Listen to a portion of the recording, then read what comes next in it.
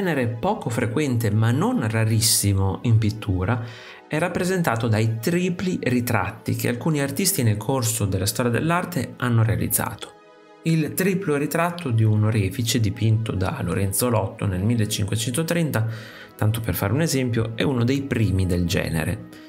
Dal punto di vista storico si inserisce perfettamente nella diatriba tra scultori e pittori che volevano dimostrare la propria capacità di raffigurare un personaggio da diversi punti di vista, esattamente come una statua a tutto tondo. Su uno sfondo neutro, composto da una parete grigia e una tenda verde scostata, lo stesso soggetto inquadrato a mezzo busto è ritratto in tre pose, di profilo, frontale e di tre quarti ruotato all'indietro, secondo un'iconografia già esistente nell'arte medievale che veniva usata per dimostrare il virtuosismo dell'artista e, in questo caso, le possibilità della pittura di offrire molteplici vedute all'interno del dibattito sul paragone delle arti.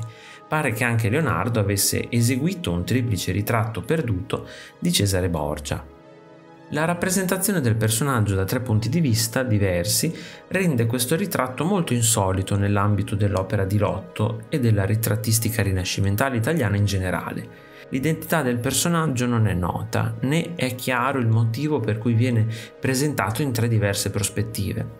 Secondo una teoria, la scatola posta in primo piano sul bordo inferiore del quadro è un gioco dell'otto popolare nel Cinquecento. Potrebbe essere stato inserito come gioco di parole sul nome del pittore, quindi il quadro dovrebbe essere visto come un autoritratto? Tuttavia, in seguito si è capito che l'oggetto in primo piano è un astuccio di anelli. Il raffigurato quindi non è il pittore, ma un orafo. È documentato che Lotto aveva un interesse particolare per l'oreficeria e la gioielleria e che contava diversi orafi tra i suoi amici più stretti.